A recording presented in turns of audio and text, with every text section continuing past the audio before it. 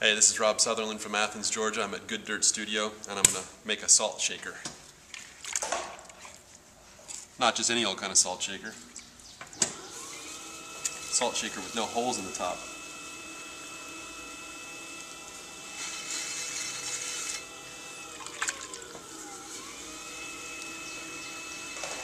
Just going to center up the piece of clay. I'm going to go ahead and open. Normally when I open, I keep my thumb fairly flat, but for this one I want to make a very tight diameter hole. Just going to guide my finger down in and then bend the last joint like so to make a little bit wider opening down there.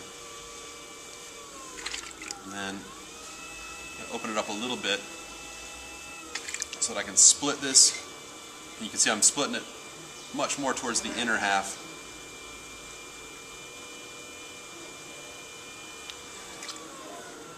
So the center is all the way down to the metal of the wheel, and this is going to go down until it's an appropriate bottom thickness, maybe about 3/16 of an inch. I've got 5/16. I'm going to go a little deeper. I'm going to open this back up so I can get my finger in there, out the suction,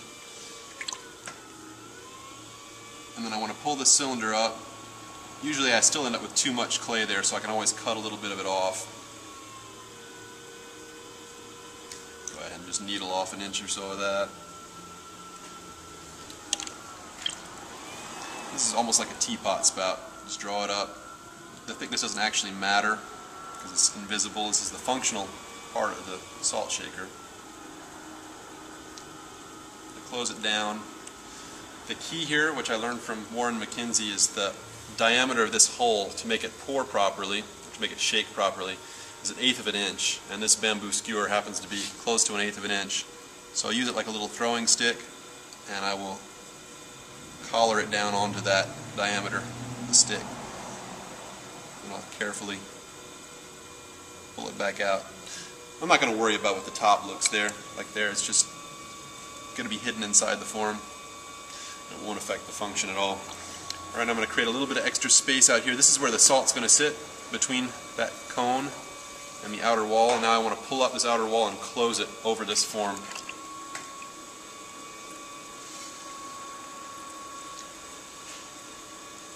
Bring that up nice and tall.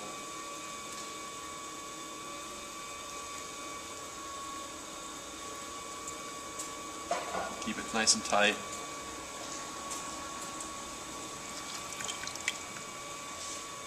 And ideally, you don't have to do this, but I can see water down in there. If you leave water inside the form, it's going to crack as it dries. So I'm going to use a sponge on a stick just to sop up the little excess down there. Now I need to close the form. To do that, I've got a little hand position that I use, call it in my classes a secret thumb. You drop your thumb behind toward you, and you close between your thumb and index finger of your right hand while you're thinning the form with your thumb and middle finger of your left hand.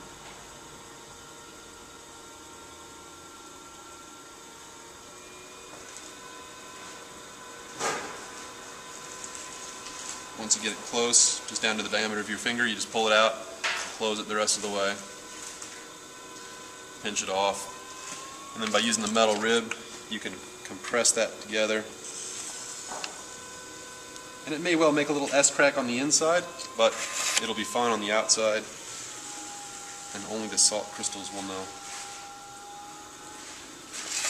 Trim off the little excess at the bottom, so you got a nice curve.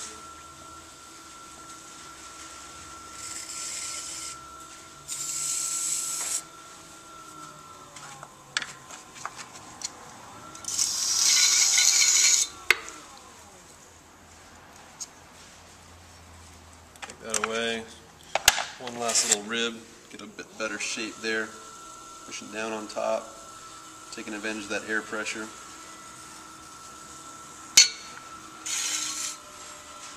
If your walls are thin enough, when you push in one section, it'll bow out in another.